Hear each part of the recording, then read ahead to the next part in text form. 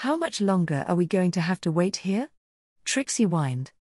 At least until the army manages to get closer to Eldrathilus, answered Krivax, not for the first time. It'll probably take them at least a few more hours. We should be there fighting with the rest of them instead of staying here at the camp, Virisa complained sullenly, drawing a round of agreement from the other high elves surrounding them. Our role is just as important as any other, my love, Ronin soothed his wife. Perhaps even more so. If we can assist Krivax in successfully completing his mission, then we'll be in a much better place to handle these monsters. A round of dissatisfied grumbling passed through the camp, but it soon faded away. They accepted the truth of Ronin's words, even if it was unsatisfying to be forced to sit back while other people were fighting. Seeing that the latest round of complaints was over, Krivax turned his attention back to the large scrying crystal that had been set up in the center of the Alliance camp. Watching the battlefield from a bird's eye view offered Krivax a gruesome perspective of the ongoing war. Krivax knew that seeing so many people die against the primals should have filled him with a combination of sorrow and horror, like similar scenes did during the Second War. However, those feelings were somewhat muted due to him growing accustomed to the violence of Azeroth, and were easily overshadowed by a stronger feeling of accomplishment. From the moment that he had reincarnated into this world, it had been his goal to push everyone to work together against the forces that threatened to destroy Azeroth. Not only because it was simply the right thing to do, but because it was the best way to ensure his own survival. Now, after the Night Elves had agreed to cooperate with the Alliance, everything that he had been working for was finally coming to fruition. While the human nations of the Eastern Kingdoms were not committing their full forces to the campaign against the Primals, Dalaran, Eerie Peak, and surprisingly Quel'Thalas had contributed quite a bit. The opening hours of the campaign had been beautiful to watch, as the Alliance and the Night Elves exploited their air superiority to maximum effect. Nerubian flyers, Hippogriff riders, Griffin riders, Dragonhawk riders, and dragons had obliterated the enemy defenses through a deadly combination of dragonfire, magic, and explosives. Naturally, the primals attempted to respond by sending swarms of flying creatures that they had infected or launching massive vines into the sky to kill its airborne attackers. Unfortunately for them, it had taken the primals far too long to gather a large enough swarm from across their territory to meaningfully threaten the Alliance forces. By the time the Alliance air forces were forced to retreat, the path to Eldrathilus had been cleansed of as much corrupted plant life as possible. The largest of the primals had either been burned to ash or blown to pieces, but ground forces would still need to clear out numerous smaller fell plant creatures. From that point, the Night Elves and the Alliance proceeded with a relatively simple plan. It was decided that they would need a proper stronghold in Feralas from which they could attack the primals for logistical reasons. So, their first objective would be to secure Eldrathilus. Like most highborn cities, Eldrathilus was built directly over the most powerful ley line in the region and would thus allow their mages to access an abundant source of magic. Tyrande insisted that their armies should advance separately, citing an unfamiliarity with the tactics and formation styles of the Alliance. It was a surprisingly diplomatic way of saying that the Night Elves didn't want outsiders getting in their way. The Night Elves had agreed to join forces with the Alliance quickly only due to the seriousness of the situation. Krivax was under no illusion that they had suddenly become more tolerant overnight. Still, the Cenarian Circle had offered several of their druids to help the Alliance advance. Looking at the scene in front of him now, Krivax wasn't exactly sure how necessary their help actually was. Through the scrying crystal, Krivax watched as the guardians of Nerub tore through the fell corrupted creatures with ferocious efficiency. Their carapaces shone brightly with the light, offering inspiration to the combined Alliance and Tauren forces who followed in their wake. Nerubian himself served as the spearhead of the offensive, the light emanating from him causing many of the more intelligent primals to shrink back. His razor-sharp limbs destroyed those foolish enough to stand in the path of the column of troops. Several members of the Blue Dragonflight flew to the sides of the advancing army, taking advantage of the protection they offered to destroy any of the corrupted vines or plant life attempting to encroach on them. Whenever the primals attempted to send their flight-capable forces toward the dragons, a combination of magic and gunfire would immediately blow them out of the sky. Even as they advanced for hours through enemy territory, Tauren shamans worked alongside priests from the Church of the Holy Light to heal wounds and keep the army moving. Krivax knew without a doubt that this kind of advance would have been impossible for any singular power to achieve on its own. Cooperation had allowed them to take advantage of each faction's unique strength and respond to the Burning Legion's plot with unprecedented force. Seeing this realization of his vision was something that Krivax found deeply satisfying. "It's a shame that we can't join them," said Masruk, his disappointed voice pulling Krivax out of his thoughts. "That fight looks like a good one." "You know, there wasn't anything stopping you from joining Nerubian," Krivax said with amusement, glancing down at his friend. "I doubt that my part in the plan will be as entertaining for a battle maniac like you." At first, Krivax had expected that he would be sent to the front lines to either help push back the primals or help heal the injured, but it had been decided that he would be deployed in his role as a diplomat.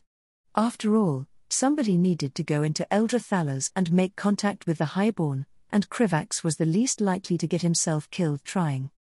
Krivax could have still potentially followed along on the front lines, but their delegation needed to be in decent condition once they entered Eldrathala's rather than have been fighting for hours.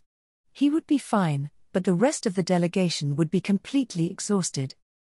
This was why Krivax was currently waiting in an alliance camp alongside his personal guards, his traveling companions, and several mages from Quel'Thalas. Once the Alliance military secured a safe location near the barrier surrounding Eldrathala's, their group would be teleported in, and the Magisters would help create an opening into the city. After which, their group would do everything they could to convince the elves to work alongside the Alliance. Unfortunately, Krivax knew a lot less about the Highborn in Eldrathala's than he wished. Their city must have been destroyed at some point in the original timeline, because Krivax remembered this place as being overrun by ogres and renamed Dire Maul. Recognizing that he needed more information, Krivax turned to the High Elf delegation and decided to ask them. Even if Quel'Thalas was on the other side of the ocean, the High Elves still had more in common with the elves of this city than anyone else since both of their societies were built on arcane magic. "Is there any news on why the Highborn have refused to leave their city?" Krivax asked Virisa. Since she knew him better than any other High Elf and was a member of a very influential family, Virisa had been designated the leader of their delegation. "If we're going to convince these elves to help us, then I need to know as much as I can." Virisa traded an unsure look with the other High Elves before answering. "It's hard to say, Krivax. There doesn't seem to be anything blocking the ley lines or making it impossible for them to leave the city. The fact that they haven't left despite their defenses being nearly overrun makes little sense." It was good to hear that there wasn't anything wrong with the ley lines, but that didn't answer his question. "Do we have any ideas at all?" Krivax asked hopefully. "I really don't want to go in there completely blind if I can help it. Our current theory is that their city possesses a font of magic that they cannot abandon," Virisa offered hesitantly. "If these Highborn are anything like us, then their people would be incapable of sustaining themselves in the long term without a source of magic. I couldn't imagine how our people would react if they were forced to leave behind the Sunwell. However, any competent mage should be able to sense such a font of power from miles away." That theory made sense to Krivax. He had always known that High Elves had an innate addiction to arcane magic, but traveling with Virisa for the past few months had made him realize exactly how bad the situation was. The only reason that Virisa hadn't turned into a deformed and insane creature after being away from the Sunwell for so long was due to expensive mana crystals provided by her kingdom. These crystals, alongside frequent donations of arcane magic from her husband, provided Virisa with the magic that she needed to sustain herself. Krivax knew from his meta-knowledge that the Night Elves and the Naga were the only races descended from the Highborn who weren't hopelessly addicted to arcane magic, and only because they converted to using nature and void magic respectively. "That makes sense," Krivax said after a moment of thought. "These guys would need a large source of arcane magic if they want to survive. If that does turn out to be the case, then is Quel'Thalas willing to offer them refuge? Krivax needed to know now what kind of bargaining chips he could offer. Fortunately, Virisa immediately nodded in agreement. That won't be a problem. Our people sympathize with the Highborn. We know what it's like to lose everything and start anew. We'll provide them with refuge and access to a stable source of magic, if need be. Krivax let out a sigh of relief. That was at least one problem that he didn't need to worry about. For the next few hours, Krivax watched as the Alliance drew ever closer to the boundary of Eldrathala's. The Primals were steadily drawing forces away from their siege to counter the Alliance, which was slowing the advance down heavily. The progress was brutal and grinding, but they eventually managed to get close enough to Eldrathala's. I think that's close enough, Krivax announced loudly, glancing toward the High Elf mages. Please open a portal to the front lines so that we can begin making our way through the barrier. Really? Are you sure about this, Vizier Krivax? One mages asked with surprise. The front lines are still very active. It may be safer to wait for the conflict to subside a bit. It's safe enough, I think we should be fine, Krivax assured them. Besides, they look like they could use some help. You've all made it clear that I'm not the only one who's tired of sitting back safe while everyone else is fighting for their lives. The sooner that we secure the cooperation of Eldrathala's, the more lives we'll be able to save. Well, thank goodness for that, Trixie spoke up, stretching as she stood from where she had been sitting. I was starting to think I'd have to sit here forever. I get that you're some important person nowadays, but wars aren't supposed to be this boring, Krivax. There was an immediate chorus of agreement from the others, who were indeed looking at the ongoing conflict with a mixture of impatience and concern. After everyone spent a few minutes preparing for themselves for battle, the mages quickly began casting their spell, and a shimmering portal soon sprang into life in the center of the Alliance camp. Watch each other's backs, everyone, Krivax said as his guards strode through the portal first to secure the other side. Once we've secured the area, our goal is to immediately break through into Eldrathala's. As soon as he stepped through the portal, Krivax immediately realized that the battlefield was far more chaotic than it had looked from the Alliance camp. The first thing Krivax noticed was the acrid scent of burnt vegetation and the sight of thick, cloying smoke surrounding them. A cacophony of battle cries, exploding magic, and the roars of angry dragons filled the air. Krivax immediately released his golem from the spatial bag and directed it to assist a Nuba Khan with the multiple Genesaurs attacking the Nerubian paladin. After that, Krivax put most of his focus on helping as much as he could to turn the tide of battle, throwing large streams of life-infused flames across the battlefield that mended wounds and burned primals to ash. The much-needed reinforcements brought by their arrival quickly bolstered the morale of the Alliance forces. Their group was small, but contained many powerful individuals who could significantly influence the battle. While Krivax and his companions fought, the High Elf mages were hard at work trying to create an opening in the barrier surrounding Eldrathala's. Creating a small opening in a barrier without destroying the entire thing was rather delicate work, so Krivax did his best to ensure that no primals would disturb them. It was difficult work when every random plant and infested wildlife was trying to kill them.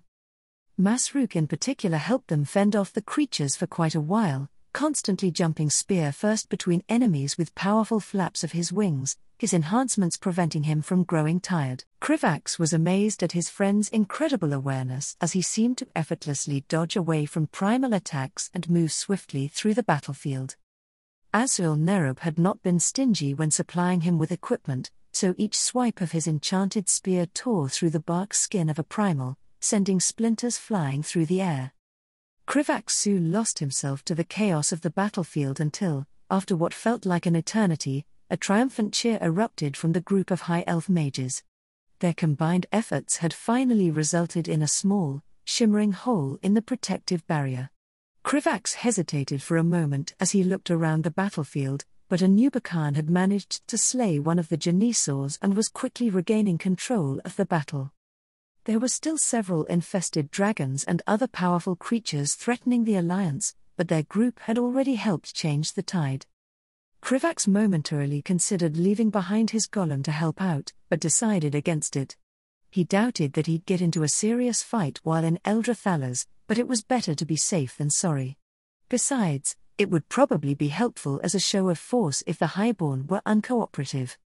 Once he returned the golem to its spatial bag, Krivax signaled to the rest of his group and they made their way through the barrier and into Eldrathala's. Krivax took a moment to ensure everyone had crossed over, and then with a glance and a nod from the High Elf mages the breach in the barrier sealed up behind them.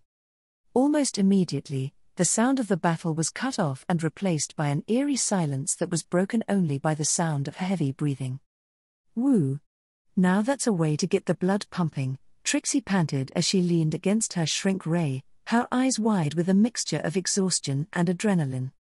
Yes, it was, Krivax agreed, allowing everyone only a few moments to catch their breaths before he urged them to move on. We have to get going. Every moment that we waste is another that our people are fighting against an inexhaustible swarm of monsters. We have to convince the Highborn to allow them to use this city as a stronghold. Once they were ready, the delegation cautiously began to make their way through the outskirts of Eldrathala's and into the city proper. It likely wouldn't be long before the Highborn noticed the breach in their barrier and sent a team to go investigate, so Krivax took the opportunity to get a good look at the city itself while he waited. Eldrathala's was a strange city, simultaneously grand and degraded, with several grandiose marble-pillared buildings along the outskirts covered in vines and moss. The inner buildings were obviously well maintained, but the city's population must have been significantly smaller than it was before the Sundering. The vast majority of the outer districts had been left abandoned to be reclaimed by the wilderness. It gave Eldrathala's an almost surreal beauty, a once powerful city desperately clinging to the faded reminder of a glorious past. Their delegation moved through what seemed to be a long-abandoned residential district. Imposing mansions lined the path, their edifice a mix of ivy-covered stone and gnarled roots that had grown into the infrastructure over the centuries. After a few minutes of walking, Krivax detected someone approaching them from deeper in the city. Our welcoming party is on their way, Krivax announced to the delegation. Don't make any hostile moves, but be sure to stay on your guard. We have no idea how these people will react to us. If these elves were anything like all of the others that Krivax had met over the years, then a friendly greeting was likely off the table. If not for the urgency of the situation, then Krivax would have wanted to find a much more diplomatic way to make contact with the Highborn than blatantly trespassing in their city. They didn't have to wait long before a group of Highborn appeared past the corner of a ruined building with weapons raised high, only to stumble and gawk once they spotted the delegation. Given that none of them had ever seen a Nerubian, their reactions weren't particularly surprising. Krivax in particular was the focus of most of their fearful stares, so he decided to do what he always did in these kinds of situations and greet them as friendly as he could. "Hello, there." Krivax called out in the language of the Night Elves, which should still be intelligible to these Highborn. "My name is Krivax, Ambassador." Krivax sputtered in shock as a fireball splashed harmlessly against his face. The sudden attack left the delegation momentarily stunned, until the shock passed and everyone began shouting and reaching for weapons. Krivax hurried to wave them down before anyone could retaliate. "Everyone calm down, I'm not harmed. We're here to make friends, not enemies." Krivax yelled in common over the cacophony of angry shouts. He was grateful that the Highborn hadn't chosen to throw something more damaging to him than fire. Once he was sure that the delegation wasn't going to attack the people who they were here to make contact with, Krivax turned back to the Highborn and spoke again in Kaldoi. "As I was saying, I am Krivax, an ambassador currently representing the Alliance. We are here because we wish to work with your people to fight the creatures attacking your city." "What manner of beast are you?" asked one of the Highborn, looking up at him incredulously. "How did you enter our city?" Krivax barely held back a sigh as he answered. "I'm a Nerubian, a race of people who are members of the Alliance, a military coalition of various nations and races united for a common cause. We were able to pass through your barrier with the assistance of the Kuldoi." Krivax gestured to the High Elves next to him and saw the Highborn slightly relax. It seemed that pointing out that the scary spider people were in the company of elves had been enough to reassure the Highborn that they weren't going to be immediately attacked. The Highborn took a moment to discuss amongst themselves, their eyes flickering between the various members of the delegation, before the most finely dressed among them stepped forward. "I am Prince Tortheldrin, ruler of Eldrathalas," announced the apparent leader of the Highborn, his voice holding an air of pridefulness and caution. "Am I to understand that you are affiliated with the strange creatures fighting the corrupted plant life attacking our city?" Krivax briefly wondered why the man was a prince instead of a king, but quickly pushed those thoughts away as he answered with a respectful bow. "That's correct, Prince Tortheldrin. Those strange creatures you speak of are members of the Alliance fighting alongside the Tauren tribes, the Kaldoi, and the Dragonflights against a threat we believe to have been wrought by the Burning Legion." Understanding that time was of the essence, Krivax immediately laid out the entirety of the situation. He could already tell that this prince was the kind of person to be more difficult to those he perceived as weak, so he made sure to put forward special emphasis when he mentioned the dragons. He had learned by now that diplomacy on Azeroth was much smoother when the other party knew that you weren't to be messed with. Sure enough, the arrogance on Prince Tortheldrin's face slowly gave way to caution. "We had suspicions that these abominations were affiliated with the Burning Legion. Their fell magic is unmistakable, but how do we know that you aren't enemies sent by the Legion to infiltrate our great city, creature? The Legion is no stranger to using such trickery." Great city. Nobody cares enough about these rundown ruins to go through all that effort, Krivax thought to himself. Krivax spent the next few minutes reassuring the Highborn that they weren't affiliated with the Burning Legion, diplomatically pointing out that their barrier wasn't strong enough to keep out the Alliance, so such deception would be unnecessary. The Highborn were just as stuck up and full of themselves as Krivax had expected, but there was a distinct and profound weariness that seemed to hang over the elves. As much as the prince didn't want to be seen as undercutting his own authority to outsiders, Krivax could see the desperation among the Highborn giving way to reluctant hope. Once the conversation calmed down a bit, and the prince was no longer accusing them of secretly being demons, Krivax decided to move the conversation onto more important topics. He didn't want to directly ask the Highborn why they were refusing to evacuate their city, because that would imply the unpalatable truth that they were too weak to defend it. So, Krivax instead chose to offer help. "I intend no offense, Prince Tortheldrin, but there are some among my delegation who insist I make this offer," Krivax said as he gestured toward the High Elves. "The Kaldoi would like to offer your civilians refuge while we face this crisis. Please rest assured, Quel'Thalas possesses a font of magic capable of easily sustaining your people." As soon as he was done speaking, Krivax knew that he had made the correct decision. The Highborn immediately broke out into excited chatter, hope and relief clearly visible on their expressions.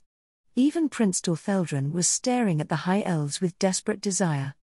"We are perfectly capable of providing for our own people, but it may be for the best if we accept your gracious offer," Prince Tortheldrin said with a conceding tone, as if he was doing them a great favor. Krivax let out a sigh of relief. The prince could act as arrogant as he liked so long as he agreed to cooperate with the Alliance.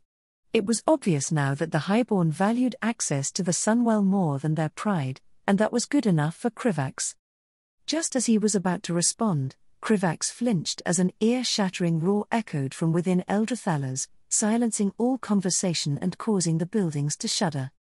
Prince Tortheldrin's face immediately grew pale before becoming red with rage as drew his sword and whirled on them. "Deceivers! I knew this farce was too good to be true. How dare you release the demon on which my people rely to sustain themselves?" The prince's accusation was first met with confusion by the delegation, before they suddenly understood, and that feeling became one of horror. "You fools feed on a demon. Have you completely lost your minds?" Virisa shouted, her incredulous voice cutting through the panicked whispers of the Highborn. "How easy it must be for you to judge us," Prince Tortheldrin haughtily snapped back, venom dripping from every word. "Have you ever felt the desperate hunger for magic as you starve? The thirst that can never be sated? We did what we had to in order to survive." Before anyone could react, Another hate-filled roar echoed throughout the city. "We don't have time for this," Krivax said, desperately hoping that the Highborn would see sense. "Please, allow us to help you fight off this demon. The Burning Legion is the mutual enemy of every being on Azeroth. Imulthar has not escaped his bindings once in the many millennia that he has been bound and remained well hidden from the outside world." Prince Tortheldrin spat, palms white as he gripped his sword. "Am I supposed to believe it a coincidence that it does so the very moment that you invade our city, outsiders? Do you think I'm a fool?" "Of course not," Krivax lied as he placated the angry prince. "In fact, I also doubt that this is a coincidence. We have reason to believe that the Burning Legion sent a Dreadlord to oversee the creatures attacking your city.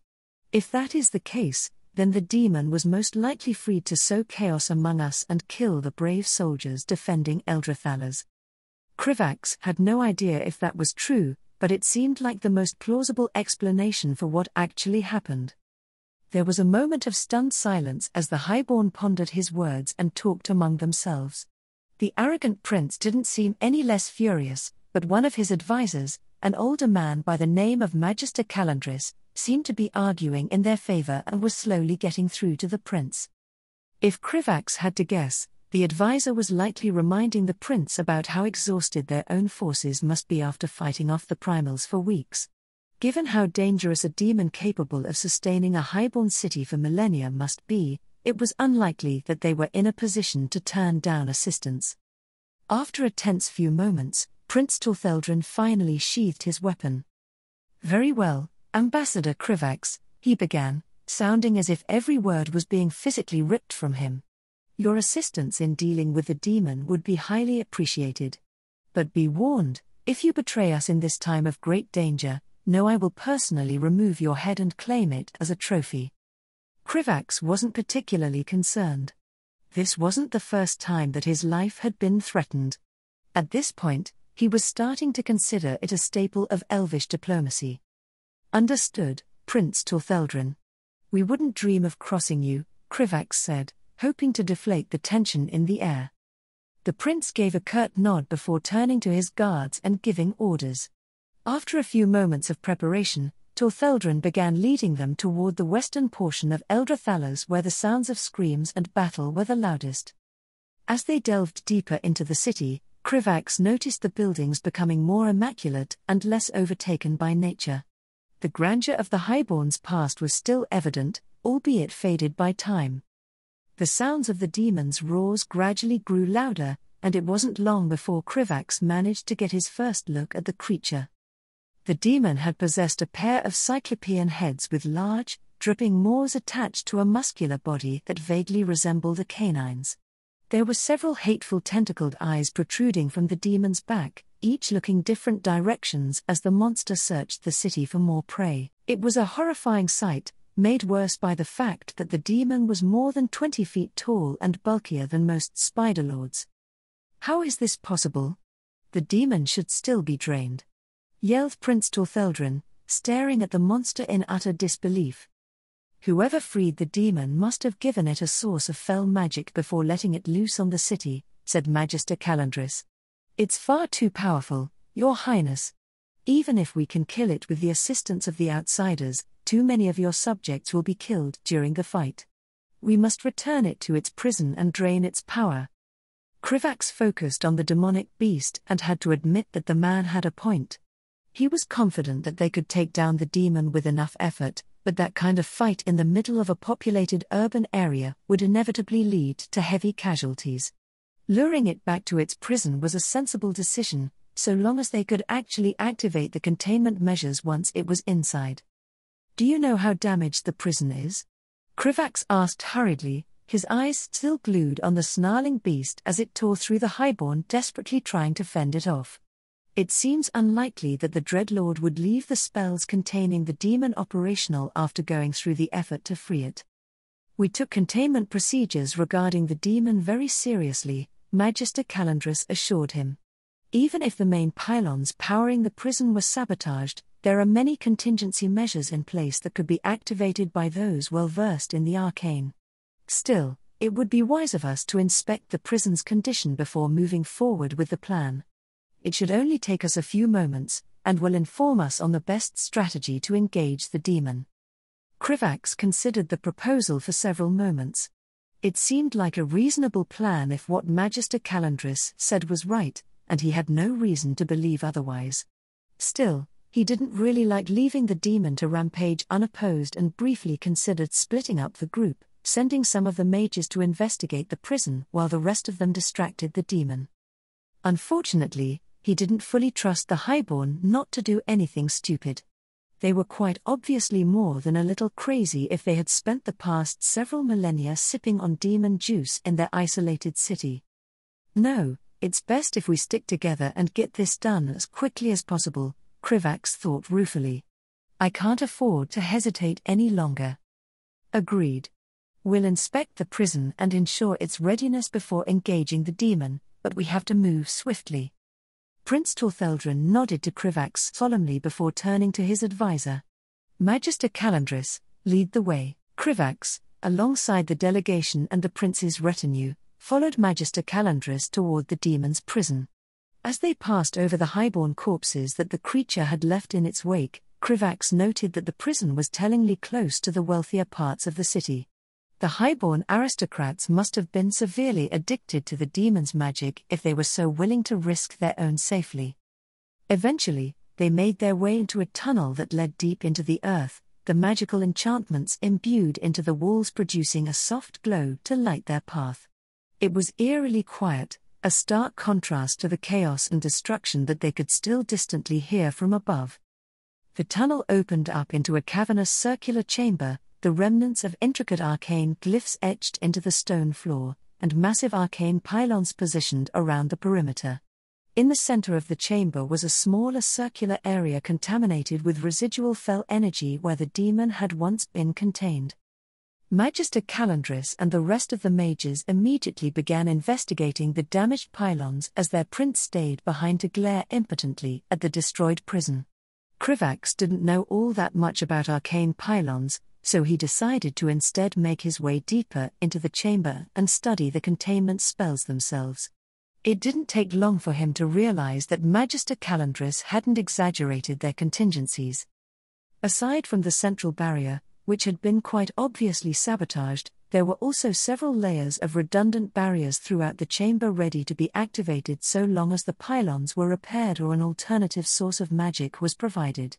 Although they were weaker than the central barrier, they would last more than long enough.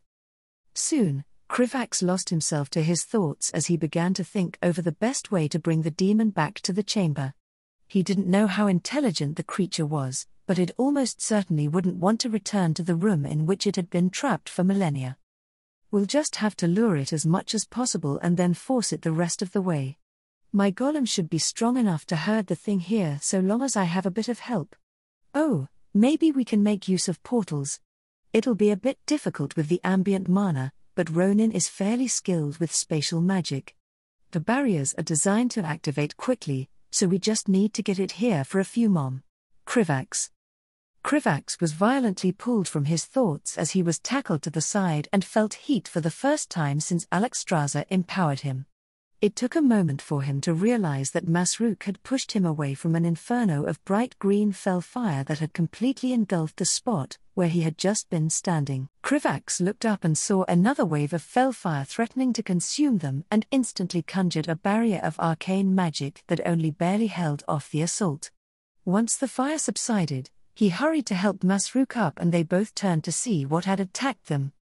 Krivax immediately felt his heart drop as he saw that the chamber's defenses had been activated and he and Masruk had been neatly separated from the rest of the delegation by a shimmering arcane barrier. He could see several members of the delegation attempting to destroy the barrier while the rest fended off an ambush from various demons. However, none of the demons on the other side of the barrier were as dangerous as the demon that Krivax and Masruk were now trapped with. Greetings. I am known as Dethirok, and I must commend you, mortal, said the Dreadlord, a cruel smirk curling his lips as he shed the form of Magister Calandris. The Dreadlord was far fatter than Krivax had expected, his stomach bloated and neck filled with large jowls. Strangely, it didn't make the demon any less intimidating. You did not make this easy to arrange. It took quite a bit of planning. Unfortunately for you, I am far too. Suddenly, Krivax faintly sensed an unfamiliar presence rooting through his mind. Krivax immediately attempted to impale the Dreadlord on a spike of stone that erupted beneath his feet, which was quickly destroyed with a laugh and swift stomp of the demon's hoof. The demon moved far faster than his appearance would suggest. Fortunately, Krivax had already successfully reinforced his mental shields as much as possible while the Dreadlord was distracted. How sensitive. You noticed me quicker than expected, Dtherox said with a derisive chuckle. Still, you won't be able to stop me from ripping every single secret out of your mind for very long. From what I've already seen, I was right to single you out. What an unusual creature you are. Krivax had barely enough time to panic at what the Dreadlord might have seen before the demon launched a fresh barrage of spells in their direction and he and Masruk were forced to fight for their lives. Krivax let out a gasp of relief as he and Masruk ducked behind his golem to avoid Dtherox's barrage of spells. This is bad, really really bad. Taking advantage of this short reprieve, Krivax attempted to teleport himself and Masruk to the other side of the arcane barrier that was trapping them in with a Dreadlord. Unfortunately, this failed to produce any results as the highborn countermeasures prevented the spell from taking hold. The magical shimmering barrier reminded him greatly of the magic that the Kirin Tor used to lock people up in the Violet Hold. Krivax, behind us. Krivax didn't hesitate, raising a wall of stone from the ground behind them, which was immediately struck by a wave of shadow magic that crashed against it. It only took a few moments for the stone wall to be destroyed, but the golem had already managed to put itself between them and the Dreadlord. Did he teleport? No. He conjured an illusion at his previous location and moved while we were distracted.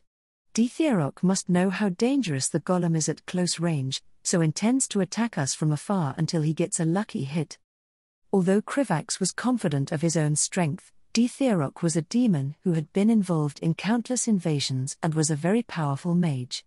Even if Krivax probably had an advantage in pure power, which wasn't guaranteed, the Dreadlord had so much more experience than him that it was ridiculous. Stop. Don't panic. I just need to calm down and think, like Hadix taught me. Krivax's mind raced as he struggled to come up with a plan that would get him and Masruk out of this alive.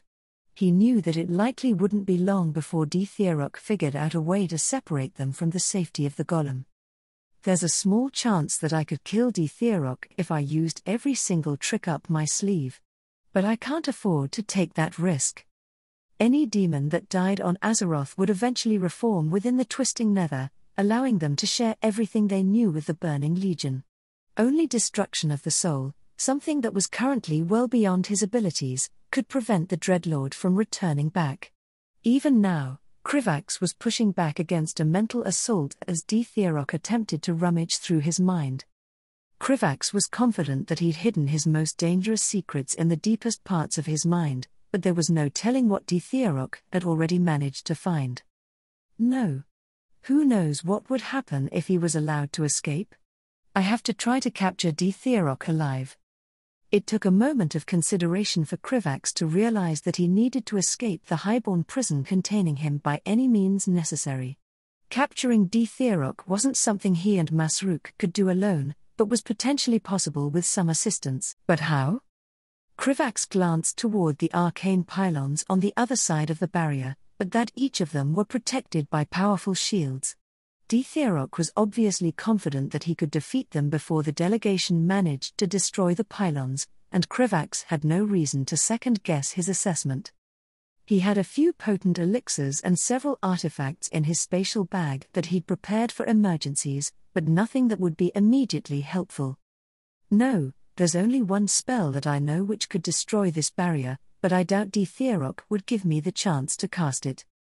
Before he could come up with a real plan, Krivax and Masruk were forced to jump away from the golem in opposite directions as a pillar of fell fire erupted under their feet. Masruk, drink the potion. Krivax yelled as he retrieved a flask from his spatial bag and tossed it to his friend.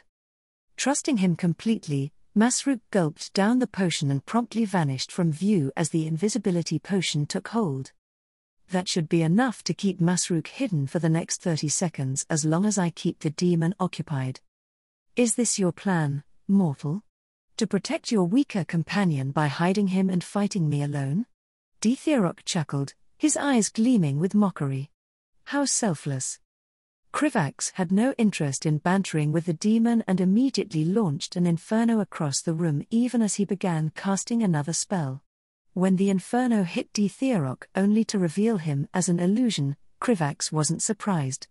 Instead, he calmly finished his spell and felt a hint of satisfaction when a barrage of arcane missiles flew unerringly towards the Dreadlord's real location.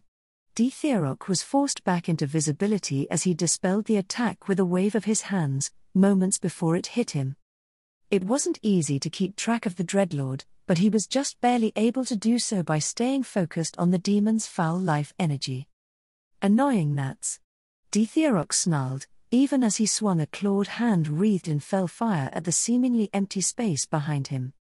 Krivax heard Masruk grunt in pain as the flame grazed him.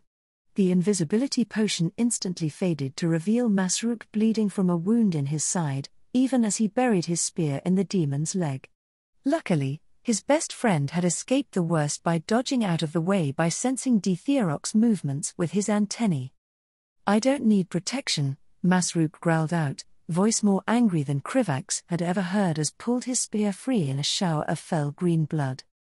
Ditherok hissed in pain before furiously stomping the floor with one of his massive hooves, causing fellfire to blast out in all directions and sending Masruk flying to the other side of the chamber. Krivax felt his heart skip a beat watching his friend being injured, but he could still sense Masruk's strong life energy and knew that he wasn't dead.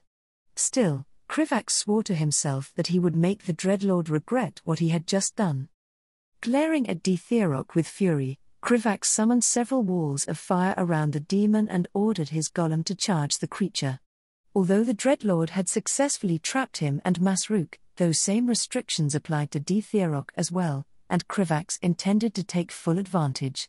With his leg still injured, now was the perfect time to box Ditherok in and see exactly how well his golem stacked up against a Nathrazim. Ditherok unleashed a stream of fell fire at the golem so hot that it melted the floor around it, but the massive silk construct wasn't perturbed as it smashed into the demon and pushed him all the way into the arcane barrier. Krivax could tell that the demon was very strong as he struggled against his golem's grip, but the Nathrazim had never been primarily physical fighters. Ditherok's blood spilled as Krivax and his golem pressed their attack. A part of Krivax rejoiced at the sight, but the rest of him felt a growing sense of foreboding as he saw the grim focus on Ditherok's face.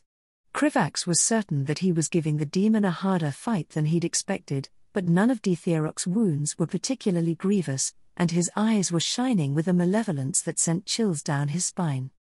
The Dreadlord had lost his smug smirk, and was no longer taking this fight lightly. Krivax attempted to cast a geomancy spell that would have turned the stone beneath Ditherok's feet into mud, only to wince in pain as the bloated demon counterspelled his magic with a dismissive flick of his wrist while dodging the golem's onslaught. A wave of shadow magic crashed into Krivax, eating away at his flesh and sending him sprawling on the ground. Even as Krivax gasped in pain and enveloped himself in life-infused flames to heal his injuries, Ditherok kicked off the arcane barrier with one of his hooves and launched himself over the golem with a beat of his powerful wings. Moments later, Ditherok landed right in front of Krivax and swung a clawed hand at him that tore through his side and knocked him back several feet. Krivax attempted to heal himself and get back to his feet, but was sent rolling by another blow from Ditherok that broke one of his legs. Pathetic. Do you think a hint of borrowed power makes you strong? Ditherok snarled as he stomped forward, casting a spell that repelled the inferno that Krivax summoned under his feet. Compared to me, you are an infant. One who only remains alive due to the secrets he holds in his me, arg. Ditherok was cut off as Masruk emerged from the flames, exploiting the demon's distraction and obscured vision to thrust his spear toward the demon. Ditherok's reaction was quick enough to avoid being impaled through the chest, but Masruk's enchanted spear still pierced through one of his wings. Dithierok responded with a brutal counterattack that slammed Masruk to the ground, but was unable to follow up as Krivax's golem barreled into his side. Suddenly, Dithierok was pinned down and besieged on all sides as Masruk, healed by Krivax's flames, jumped back into the fight. The Dreadlord still didn't look like he was going down any time soon as he easily managed to withstand all of their attacks, but this gave Krivax a crucial opportunity. Masruk, hold him off for just a few moments, Krivax yelled as he threw a flask from his spatial bag at the Dreadlord and immediately began casting the one spell Hadix had taught him that could free them. Dithierok roared in indignation, struggling under the weight of the golem attempting to crush him as the flask shattered and covered the Dreadlord in a cloud of chilling frost that hampered his movements. Masruk didn't hesitate to take advantage of the demon's newfound sluggishness, lashing out with his spear in a whirlwind of attacks that prevented Dithierok from turning his attention to Krivax. Krivax focused all of his attention on casting the spell, fully trusting Masruk and his golem to protect him from retaliation. He intended to prove to Dithierok just how much the Dreadlord had underestimated him. Krivax could tell that the demon was attempting to figure out what spell he was casting, but he knew that was impossible. After all, this was a spell that had been personally created by Hadix and had only been taught to Krivax. The fight between Dithierok, Masruk, and the golem grew increasingly desperate as Krivax continued his spellcasting. Masruk sustained several wounds as he did everything he could to keep the demon at bay, even at times jumping in front of a spell and flaring his wings to prevent it from interrupting Krivax. Even the golem was beginning to show signs of damage, as threads of silk hung from its body and one of its arms had been torn from its body in a furious blast of fell fire. Still, they managed to buy Krivax the time that he needed. The spell that Krivax casted would be immediately familiar to anyone who had been presenting during Hadix's very public duel in Dalaran with Arcanist Flametrail. Immediately after he finished casting, a web-shaped dome of arcane magic manifested around the chamber and expanded outward into the arcane barrier trapping them. Soon afterward, the barrier began to shatter and crack like glass as pieces of it were forcefully pulled into the web. The delegation, which had successfully managed to kill the demons which had ambushed them, immediately renewed their assault on the barrier in an attempt to bring it down faster. Krivax felt a wave of intense relief wash over him as he watched the spell take hold. He had asked Hadix how to cast this spell the very moment that he'd seen it, but it had taken him years and constant effort to actually learn how to cast it. This was the first time he'd actually used it in a real fight. Dithierok stared up at the collapsing barrier in disbelief for several moments before he met Krivax's gaze, his eyes full of fury. Before anyone could respond, Dithierok took advantage of the barrier's destruction to teleport several feet away from Masruk and the golem before throwing a massive ball of fell fire at the delegation. A few of the mages were able to conjure shields to protect themselves, but many of them weren't ready to withstand an attack from a furious Dreadlord. As the sound of screams filled the chamber, Krivax couldn't help but look helplessly on at the delegation, only to realize that Dithierok had disappeared when he had been distracted. No. Fuck. I can't let him escape. Knowing that not even a Dreadlord could instantly teleport more than a few feet, Krivax focused all of his attention on the surrounding life energy and sensed Dithierok fleeing deeper into Eldrathala's from a side entrance. No. He's not fleeing. He's going to meet up with a giant demon attacking the city. Although this was good news for Krivax, in the sense that he still had a chance of capturing Dithierok alive, it was bad news for everyone else involved. The two demons working together would be many times more dangerous once they were working together, with them compensating for each other's weaknesses. Krivax had a feeling that his golem would be far less effective against a giant like Imanthil than it was against a spellcaster like Dithierok.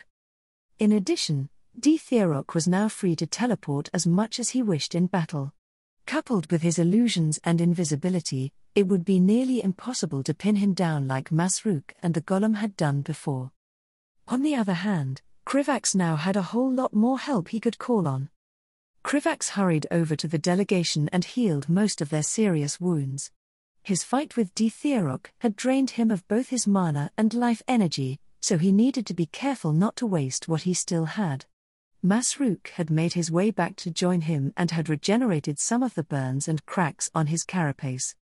After a moment, the delegation was back in fighting shape and Krivax was greeted to the sight of a furious Prince Tortheldrin.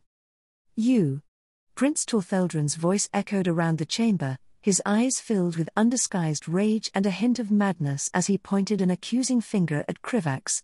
"The moment you outsiders stepped into our city, everything fell into chaos. Now my closest advisor is dead and demons are slaughtering my subjects." Krivax took a moment to mourn the fact that Dithierok hadn't decided to kill and impersonate the prince instead of his advisor. It would have made things much easier for him. "Prince Tortheldrin, we understand your anger," Krivax said, trying to placate the prince.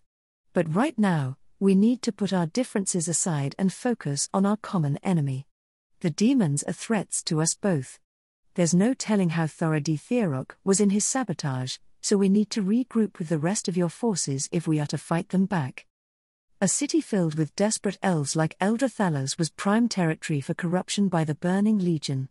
Dithierok wouldn't have had to work very hard to convince a few mages desperate for magic to sabotage the wards and help summon a few extra demons into the city. Especially since these crazy elves were already accustomed to feeding on the magic of demons. They needed to act fast if they wanted to save the innocent civilians who were still in danger. Prince Tortheldrin continued to glare furiously at Krivax, his eyes flitting between him, the golem, and the rest of the delegation.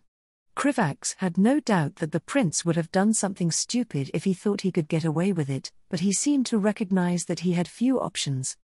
After a moment, the prince's harsh expression softened ever so slightly. "Very well.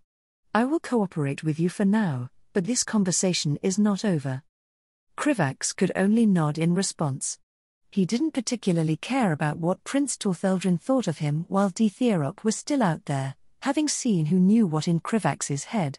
Obviously, dealing with the Dreadlord was his absolute highest priority. "Are you guys ready?" Krivax asked, addressing the entire delegation as he returned his golem back to its spatial bag. "Yeah. I'm good, big guy," Trixie said as she checked over a recently healed wound in her side. "These demons are pretty scary, but nothing we can't handle." A round of agreements followed from the others. After a few moments of preparation, Prince Tortheldrin began leading them down that path Dithierok had taken toward Immenthal. As they followed the highborn back to the surface, Krivax suddenly sensed someone behind him trying to open telepathic communication with him and turned to see it was Ronin. "Krivax, I think it would be best if we sent someone to notify the Alliance of what is happening in this city," Ronin's voice echoed in his mind. "They must be made aware of the Burning Legion's activities here, and I don't fully trust these highborn to allow us to leave peacefully once the threat to their city is dealt with." Krivax was very careful to hide his reaction, as it was clear that Prince Tortheldrin would react poorly to more outsiders invading his city. However, he shared Ronin's distrust of the highborn and agreed that it would be a good idea to send for backup. The fact that Dithierok had not fled the city completely meant that he still had some sort of plan or objective that he was confident in accomplishing. Capturing Krivax for interrogation could be one of those objectives, but Dithierok would also probably want to do as much damage as possible to Eldrathala's in order to diminish its usefulness to the Alliance. Whatever the case, there were times that strategic objectives were more important than diplomacy. The highborn and their sensibilities were something that could be dealt with later. "You and Virisa can go. Get whatever help you can as quickly as possible," Krivax replied mentally to the mage. "Split off discreetly from the group once we reach the surface." Ronin nodded subtly, before he and his wife began to lag behind the rest of the group. After a few moments, Krivax lost sight of them as he turned the corner and focused back on the prince, trusting the couple to disappear when the opportunity arrived. As Krivax and the rest of the delegation made their way to the surface, they passed by several grisly scenes of slaughtered highborn mages and their servants. However, Krivax was most worried about the demon corpses among them. It was becoming increasingly likely that Eldrathala's was facing a serious demonic incursion. Once they finally reached the streets of Eldrathala's, they were greeted to the sight of absolute chaos. The buildings were ablaze, casting a hellish light onto the streets filled with panicked elves and savage demons. The chilling howls of Imenthil echoed through the city, the giant two-headed demon easily visibly as it rampaged through the city, leaving destruction in its wake. Many of the highborn panicked once they caught sight of Krivax and the rest of the delegation, but they gradually settled down as their prince reassured them that the delegation was there to help. It didn't take long for Prince Tortheldrin to take control of the situation, rallying the scattered guards and organizing them to hunt down the weaker demons terrorizing the city. Fortunately, there seemed to be fewer of the demons than Krivax had expected, likely because Eldrathalas didn't have a large enough font of magic to open a particularly large portal. Amid the chaos, an elf clad in imposing armor approached the prince with a group of soldiers following behind him. Guard Captain Alandian, Prince Tortheldrin acknowledged the elf. Report. Your Highness, the city is at threat of being overrun. Many of our mages have been killed, and the rest have shown themselves to be traitors, Captain Alandian reported, his voice grim. Imenthil is rampaging through the city, and we have yet to find a way to stop him. The traitors have occupied the shrine of Eldrathar and are conducting an unknown ritual. There have been reported sightings of a dreadlord, but those reports are yet unconfirmed. Prince Tortheldrin was quick to respond after his subordinate finished his report. Take half of our soldiers to deal with the traitorous vermin at the shrine. The rest of us will join me in defending our city. There's no need to avoid killing Imenthil, as these outsiders have promised us a new source of magic. They will also assist us in fighting the demon. Krivax could tell from the prince's disdainful expression that he was hoping for as many of them to die to Imenthil as possible, but he decided not to say anything. Capturing Dtheroc was still his first priority, and he could sense that the Dreadlord was sticking near Imenthil. So, that was where he needed to be. Captain Alandian nodded at the prince's orders, immediately barking orders at his subordinates and leading a group of them toward the eastern part of the city. Krivax nodded to the delegation, directing them to follow behind the prince and his soldiers as they made their way toward Imenthil.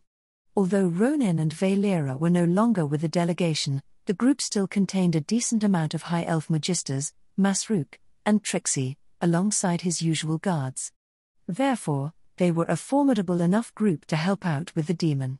Despite the prince's hostility, none of them wanted to see the innocent citizens of Eldrathalas suffer for it.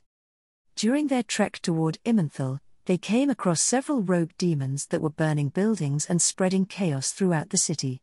Krivax did what he could to help the Highborn against these demons, but he saved most of his strength in preparation for his second confrontation with Dtheroc. He had a feeling that the Dreadlord would be ready and waiting for his arrival. Finally, they arrived at the square where Imenthil was causing havoc. Several weaker demons surrounded the two-headed monster as it destroyed buildings and killed fleeing elves. Dtheroc was nowhere to be seen, but Krivax could sense that he was nearby and even feel the Dreadlord continue his attempts to rummage through his mind. Stay vigilant. The Dreadlord is here, Krivax warned the delegation. He had no doubt that Dtheroc intended to ambush them at their most vulnerable. Before anyone could react, Imenthil turned to them and released a mighty roar that shook the very ground they stood on. Each of its hate-filled eyes was locked directly on the highborn prince, making it clear that the demon recognized the man who had trapped and fed on its magic for millennia. To his credit, Prince Tortheldrin didn't flinch under the monster's gaze and instead ordered his soldiers to attack the demons. It wasn't long before the square became a full-blown battlefield, with elves and demons locked in deadly combat. Imenthil attempted to charge the prince, but its advance was ground to a halt as Krivax's golem engaged the behemoth in a contest of strength. The construct, while not as large as Imenthil, was incredibly sturdy and felt neither fear nor pain. With the golem managing to hold the demon down, the mages present were free to unleash their most powerful spells on the monster, even while Krivax's personal guard skittered up its back and began carving into its flesh. Amid the chaos of the battle, Krivax focused entirely on finding Dtheroc. The battle made it difficult for him to pinpoint the Dreadlord's exact location, but he was certain the demon was nearby. This intense focus was the only reason why he managed to sense the sudden surge of fel coming from a nearby balcony. Whirling around, Krivax conjured a barrier just as a stream of green fire descended on him, only to panic when he discovered the fire to be an illusion. Krivax groaned in pain as he was sent crashing through the stone wall of a nearby building, having been struck from behind by an invisible force. Disoriented, he forced himself to stand as he sensed Dithierok's presence closing in. Both his mind and his body ached with pain, but he knew that the demon wouldn't allow him even a moment's rest. In the next instant, Krivax felt a shift in the air and unleashed a blast of unrefined arcane magic behind himself. His attack was met with resistance, revealing the bloated form of Dithierok and forcing him back. Krivax couldn't help but wince as he realized that the Dreadlord had managed to heal all of his wounds, most likely by draining the life of any highborn he came across. "Humph. You are truly more troublesome than I expected," Dithierok said with a scowl on his face. "Maybe you're just weaker than you believed," Krivax shot back as he took a moment to consider his situation. He glanced toward the destroyed wall only to see a wall of fell fire separating them from the rest of the battlefield. "You should have run while you had the chance." Dithierok had chosen to ambush him moments after his golem had engaged Imenthal. He could still hear the fight going on outside the building, and knew several people would likely die if he pulled the construct back to help him fight the Dreadlord. He could sense Masruk climbing the side of the building so that he could join the fight, but it would take him a few moments to arrive. It would be difficult for him to capture Dithierok in this situation, but not utterly impossible given that the Dreadlord had no idea that reinforcements would be coming soon. Krivax was confident in his ability to outlast the demon since Dithierok seemed too interested in reading his memories to fight with lethal intent. The Dreadlord probably believed that he could escape at his leisure using invisibility and teleportation magic. However, long-distance teleportation took time and concentration to cast, and Krivax could sense the demon wherever he went. All he had to do was wear Dithierok down until the Alliance arrived and hunt him down when the coward tried to flee. "Do you truly believe that I would flee from a mere mortal?" Dithierok sneered, flaring his wings wide. "If you were wise, then you would surrender your secrets and swear your loyalty to the Burning Legion. Even if you survive this day, there is nothing but darkness in Azeroth's future." Krivax knew Azeroth's future better than most and knew that it wasn't a happy one, but he'd worked too hard to change things to even consider the demon's offer. Krivax responded to the Dreadlord's offer by creating a cascade of ice spikes that surged toward the demon. Dithierok didn't hesitate to melt the ice in a blaze of fire, but this merely made it easier for Krivax to create a water elemental behind the Dreadlord that immediately began to assault the demon. Unfortunately, Dithierok teleported away before the elemental could land a hit, reappearing on the other side of the room and transforming the surrounding debris into a swarm of angry bats that launched themselves at Krivax. The battle remained a stalemate for nearly a minute, with the two of them trading spells back and forth, each trying to gain the upper hand. Krivax gradually found himself being pressured, forced to defend both his body and mind at the same time as his reserves began to run low. Every time that Dithierok managed to land a hit on Krivax, his concentration on his mental defenses slipped, and the Dreadlord was able to push into his mind just a bit further. Just as Krivax was about to pull back his golem despite the casualties it might cause, he was given a bit of breathing room as Masruk managed to find a way into the building and join the fight. Krivax managed to distract the Dreadlord long enough for Masruk to open a large gash along the demon's bloated stomach. "Gah! Die, mortal!" Dithierok roared in rage as he launched Masruk out of a window with a furious blow. Krivax attempted to help his friend, but Dithierok soon unleashed an onslaught of attacks that he struggled to keep up with. Masruk eventually managed to glide back into the building on his wings, but their combined force was only just enough to keep the Dreadlord at bay. In his fury, Dithierok hadn't forgotten to continue his assault on Krivax's mind, and he eventually began to wear him down. Dithierok took many wounds in his reckless attack, but they never seemed to slow him down. Eventually, Krivax felt a sharp pain in his head that was followed by Dithierok's furious expression morphing into one of surprise. Masruk didn't miss the chance to take advantage of the Dreadlord's momentary distraction and lunged forward, burying his spear in the Dreadlord's gut.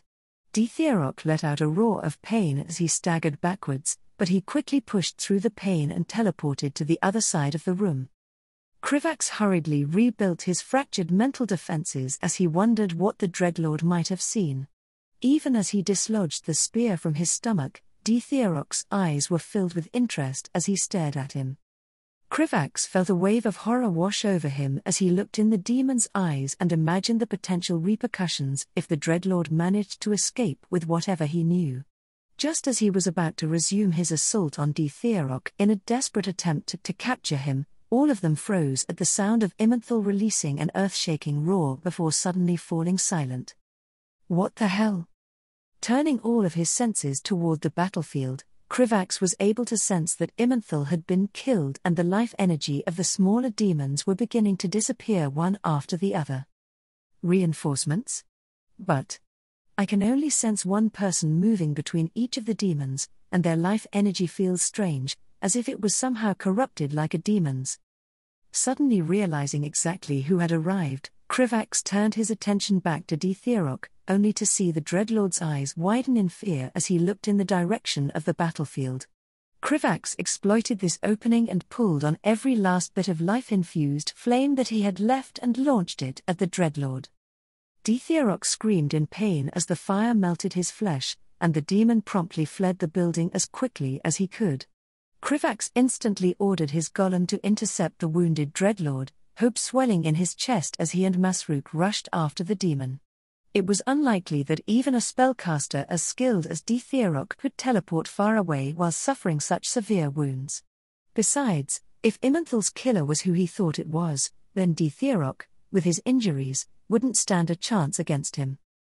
As soon as he stepped out of the building, Krivax found himself freezing as he took in the state of the battlefield.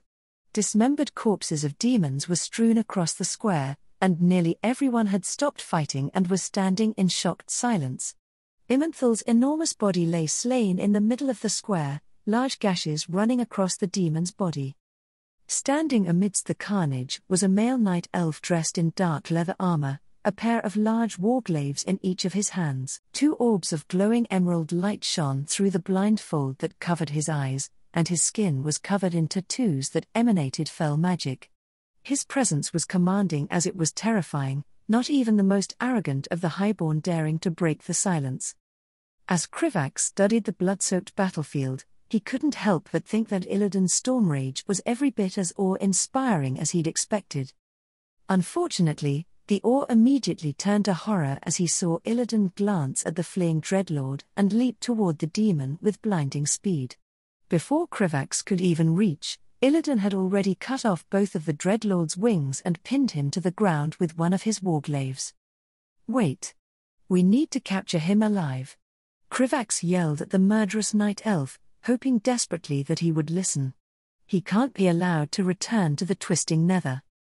Krivax let out a sigh of relief as he saw Illidan pause just before he was about to deliver the finishing blow and turned to look at him. "Great. Thanks for stopping. Let me do." Krivax's grateful words died in his throat at the sight of Dithierok intentionally impaling himself on one of Illidan's warglaives. He might have found the utterly dumbfounded expression on the night elf's face amusing if not for the circumstances. "No." Krivax yelled as he made his way over to Dreadlord. He attempted for a while to heal the demon's wounds, but it soon became clear that Dithierok had died nearly instantly. Once he realized this, Krivax couldn't bring himself to care about how everyone was looking at him as he buried his face in his hands. Masruk wordlessly put his hand on his shoulder to comfort him. Although they'd achieved a significant victory by securing Eldrathala's and removing Dithierok from Azeroth, there was no telling what information the Dreadlord might share with the Burning Legion once he reformed. Krivax sincerely doubted that Dithierok had discovered the truth of his reincarnation, as that was buried in the very deepest and most well-hidden mental shields. It was also impossible for the demon to have taken all of his meta-knowledge, as that was simply too much information to acquire in such a short time. But Krivax still couldn't help but wonder. Just what did the demon manage to learn?